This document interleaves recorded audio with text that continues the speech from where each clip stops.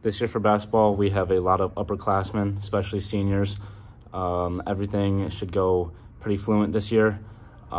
We have 6 seniors. 5 of us are the starting 5. We have a lot of experience, especially to build on for the past 2 years. We've all been playing together.